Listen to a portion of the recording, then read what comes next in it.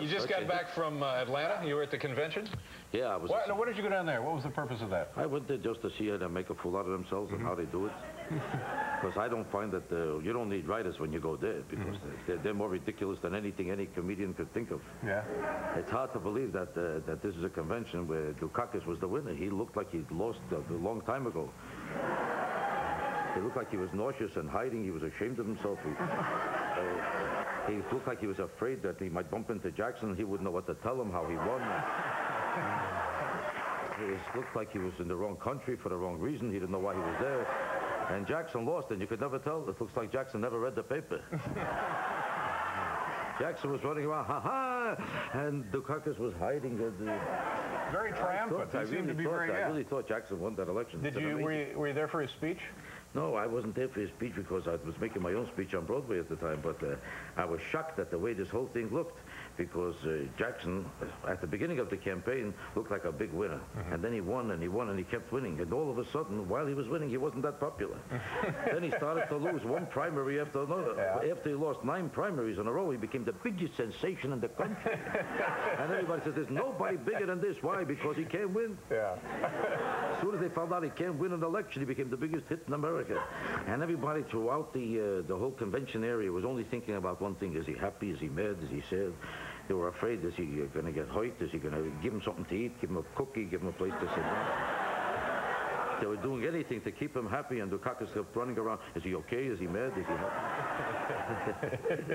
I never saw a loser look like a winner so much.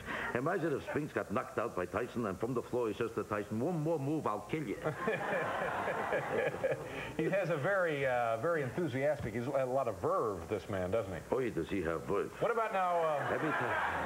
I never saw so much verve in a person in my life. It's just the opposite of Dukakis.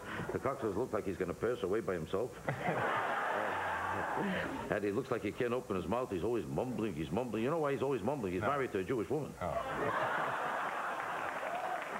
He's married to a Jewish woman. He is. That's why he's mumbling so much. He's afraid to open his mouth. He's afraid to open his mouth. Listen, Dukakis ever becomes president, he'll be the first president we ever had who'll be afraid to leave the house. He'll tell her, I'm going to see Gorbachev. You're going to see Gorbachev without me, you Nazis. He'll say, don't worry, I'm coming home tomorrow. Tomorrow you can't come in the house. Tomorrow is Mahjong. Stay the hell out of here.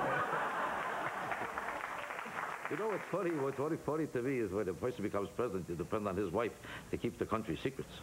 Yeah. I never met in my life a Jewish woman that could keep a secret.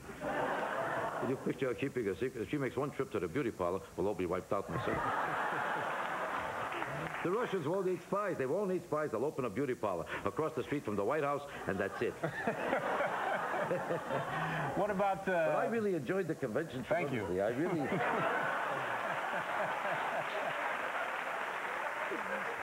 I had a fascinating... I couldn't be happier. I had a fascinating time because I really did enjoy Jackson's speech. The speech was brilliant. You don't know if it was a speech or a song. Everything rhymed and rhymed. I don't fly, I don't go, I don't die, I don't know. Everything, it looked like he was going for a Grammy Award. It was like a song. Everybody started dancing. Some people forgot to listen. Yeah. You really don't need me out here, do you? I don't. No.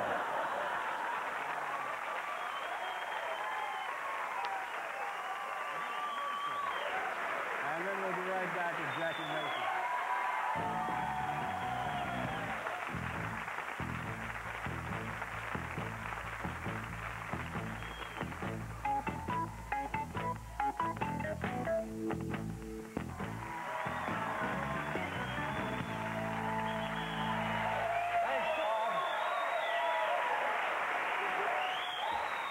Where were we?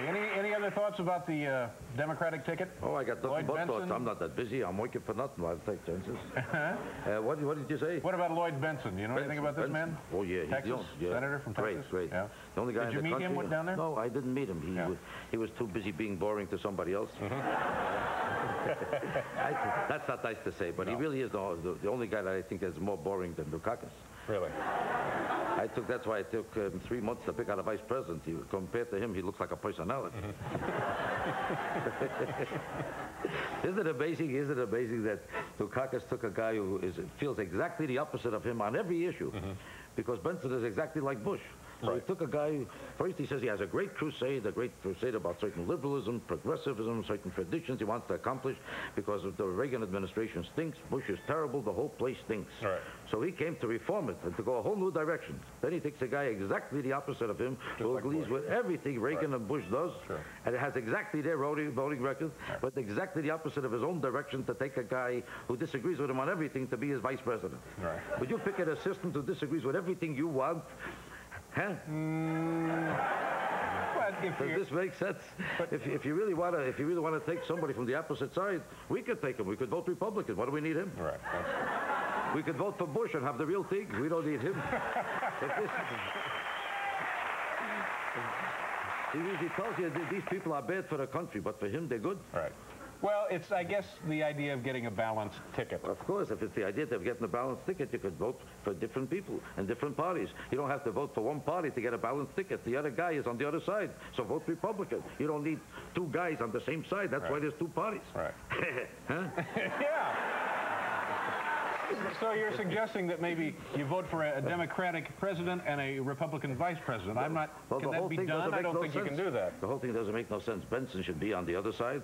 Does it make sense to have Benson, Jackson, and Dukakis all on one side? The three of them would never agree on anything. Yeah. Dukakis won't be a president. He'll have to be a referee. Yeah.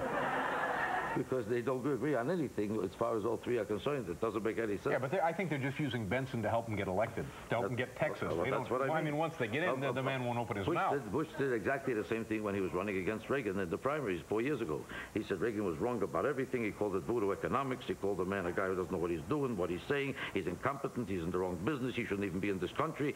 Then he became the vice president. All of a sudden he said, well, he was right all the time. I never said it. I never meant it. I don't know why I didn't even believe what I was talking about. That wasn't even me talking. It was my brother-in-law. I don't know. His brother-in-law. It was his brother-in-law talking. Tell me about the movie, Caddyshack 2. This opens Friday, huh? Friday, tomorrow. Tomorrow, right, tomorrow. Right. I know you haven't got writers, but tomorrow's Friday. Thank you very much.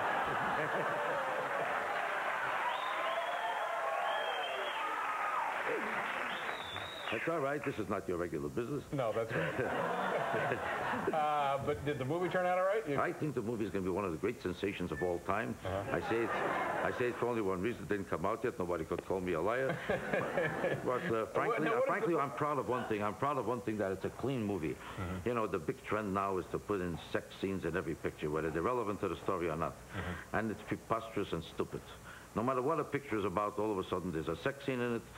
Doesn't have anything to do with the storyline. They think people are idiots that they have to see sex in every picture. Yeah. It's not necessary, and it's irrelevant. And we have sex when it serves a purpose.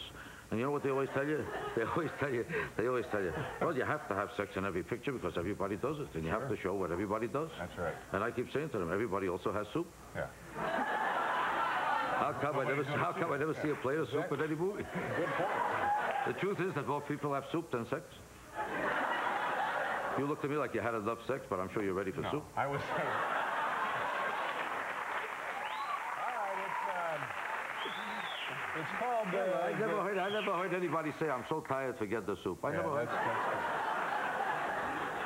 Did anybody's wife ever say to them, "I got such a headache, soup is out"? Yeah. I never heard. All these are jokes. I don't know if you know them. How come I'm such a hit with them and you keep staring at me like I'm I want to thank you for dropping by and proving that you are qualified to do a one-man show. It's The World According to Me, and continuing to run a huge hit for you. Nice going. That's great. I appreciate it. Nice to have you here. Yeah, but Thank you very much. I'll be right back, folks.